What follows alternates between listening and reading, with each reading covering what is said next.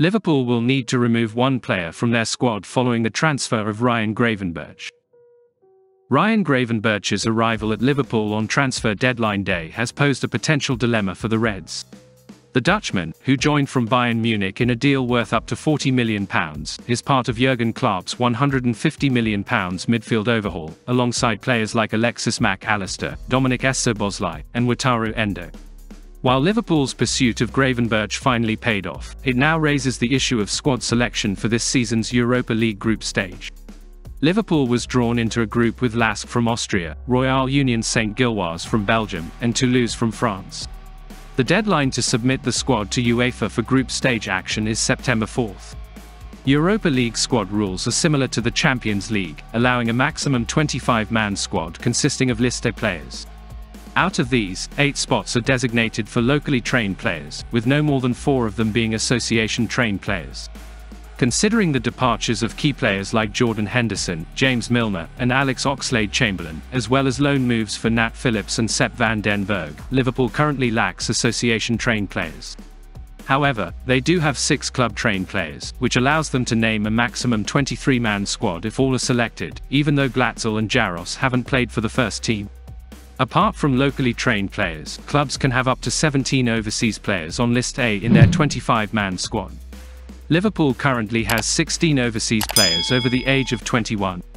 However, neither Gravenberch nor Endo qualify for List B as they haven't met the required 2-year uninterrupted period at the club since turning 15. In the Champions League, selecting Gravenberch would be straightforward, but the Europa League offers an opportunity for players like Endo, a 17-year-old winger who has impressed during pre-season. Klopp is expected to rotate the squad in the Europa League, and there is no equivalent to the UEFA Youth League for young players to participate in. So, while some younger players can be named on List B, Doak may miss out if he's the player removed from the senior 25-man squad to accommodate Gravenberch's arrival. Nevertheless, there is a UEFA regulation that might allow Klopp to include both players in his 25-man Europa League squad while potentially excluding one of their senior teammates. According to UEFA rules, clubs must have a minimum of 2 goalkeepers on List A and at least 3 in total. Liverpool currently has 4 goalkeepers available for registration on List A: Alisson, Adrian, Callagher, and Jaros, in addition to players like Marcelo Pitaluga on List B. Both Callagher and Jaros contribute to Liverpool's quota of locally trained players. While Callagher is almost certain to be selected and could even start ahead of Alisson in the Europa League group stages if Klopp rotates his squad, if Jaros is not chosen, Liverpool's squad would be reduced to 22 players. As a solution, Klopp could potentially exclude Adrian from his Europa League squad and utilize Jaros as the third-choice goalkeeper. Alternatively, he could leave both players out and call upon Pitaluga from List B as a backup. In the latter scenario, Liverpool would be safeguarded in case they lose the services of either Alisson or Callagher.